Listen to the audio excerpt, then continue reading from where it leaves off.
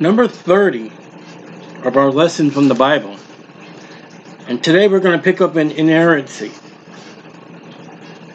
Many seminaries where they train men into the ministry now or no longer have a declaration of inerrancy of the Bible.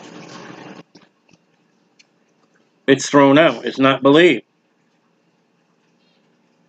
Biblical inerrancy is the belief that the Bible is without error or fault in all its teachings. That's not in the seminaries, many of them. It's not believed. And I'm going to tell you right now what I believe. That the King James Bible is without error or fault in all teaching. Now, there's a joke out there, and it's true. There's a Bible out there called the Adulterer's Bible. And accidentally the printer put, "Thou shalt commit adultery." That is a human error. Maybe somewhere in your Bible, accidentally a period was put for a comma. Maybe a letter was forgotten. Or a word. But that's not what we're talking about, right or wrong. We're talking about the infallible inerrancy of the Bible. And when we compare the King James to the modern Bibles remove and add, causing an error and a fault. When you were to take the aspect of the Book of Mormon, a religious book, that it has no record anywhere of the testimony of any biblical writers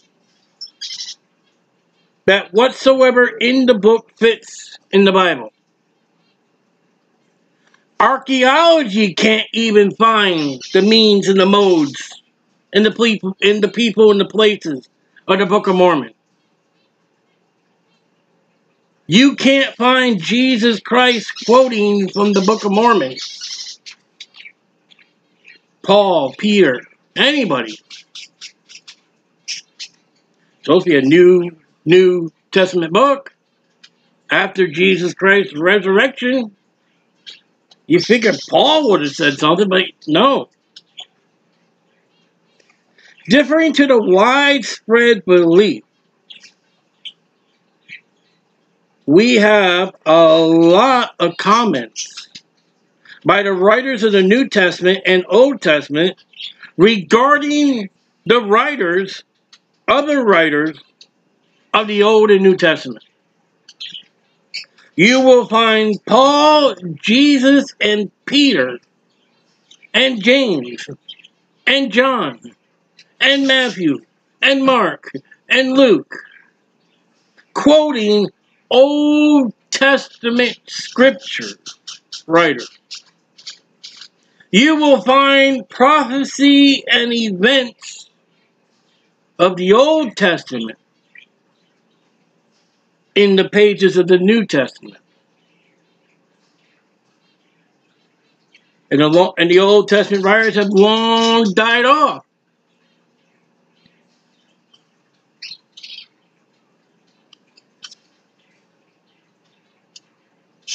So you understand, initial Christians were intelligent on inspiration. Inspiration is, did God say it? Did God give it to us? Again, I proclaim the King James 1611 Bible absolutely without error and fault, and 100% inspired by God through the Holy Spirit. There is no other Bible today that has without the error, without the fault. So how do I distinguish that David actually had God speak to him directly, like he said? Taking David as one example of God speaking to David, and say, how do we know?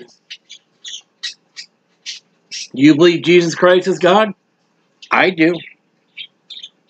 You don't believe Jesus Christ is God? You got a problem. Jesus Christ himself saying in the gospel, David, by the Spirit, said. Jesus Christ authorized and showed us our approval, showed us his approval of the Holy Scriptures.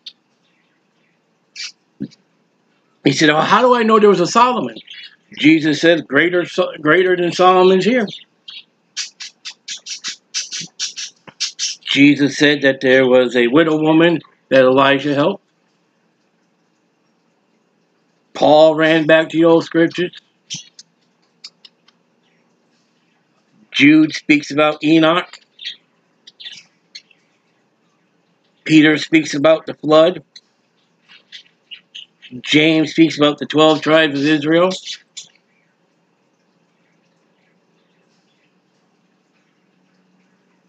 In the book of Acts, chapter 1, verse 1, it is written, the second treatise, O Theophilus. And when you run over back to the Gospel of Luke, you find the same introduction to the same man by the same writer, Luke.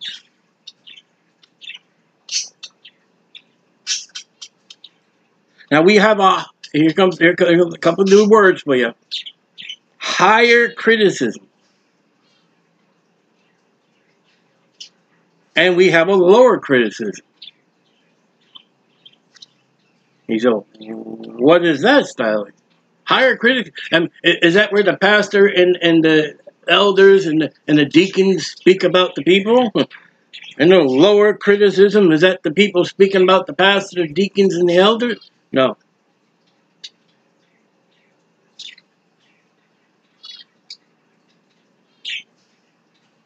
And they don't mention the height level of the critic.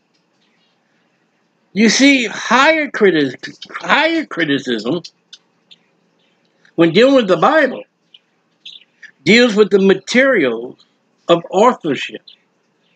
Who wrote in the Bible what you read? Now, the final authority is God, the Holy Spirit, but who wrote the first 5 books of the Bible? What psalm are prescribed to David and other writers? Who wrote? Higher criticism also goes to the history.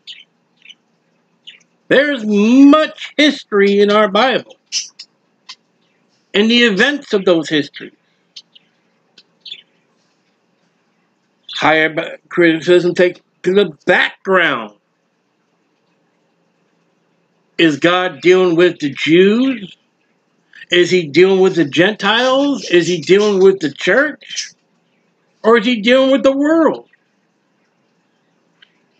Daniel, where is Daniel written? And dates of higher criticism. And some Bibles have dates. Some places in the Bible, God gives us the date.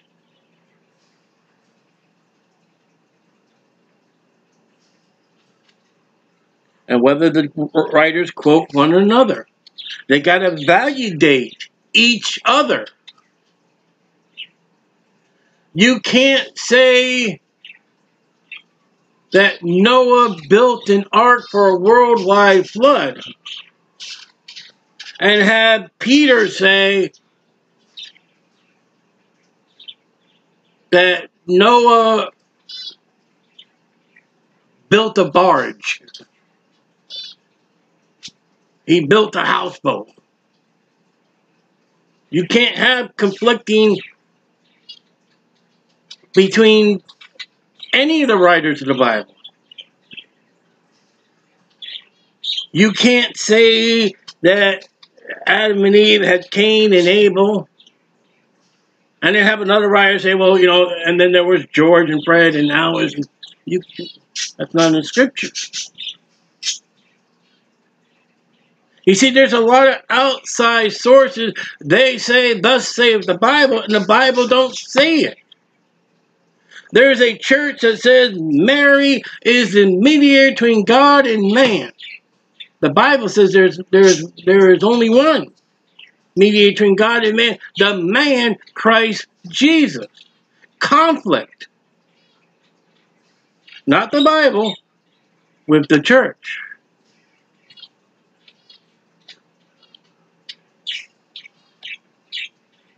The Book of Mormon, we mentioned before, when they mentioned these people in places that no one knows.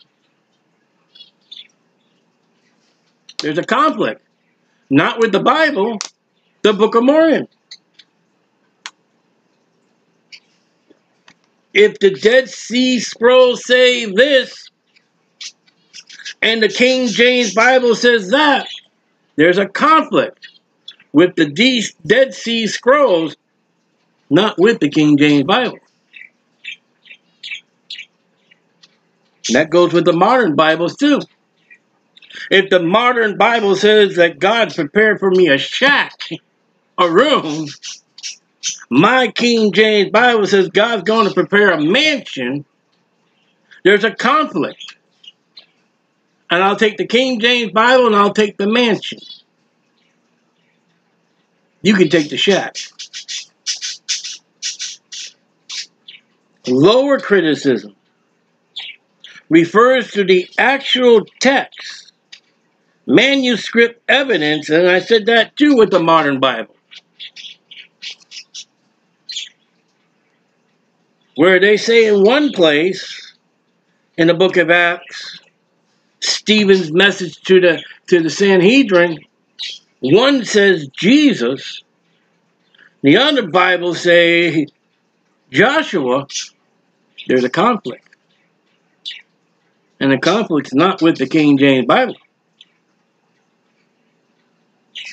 And if the Holy Spirit is really in you, then one of the things that occur in you is he bears witness with your spirit as to the strength of what you read in your Bible. I don't have to open up a Bible and I can hear if a Bible being quoted to me is not correct. That's the Holy Spirit.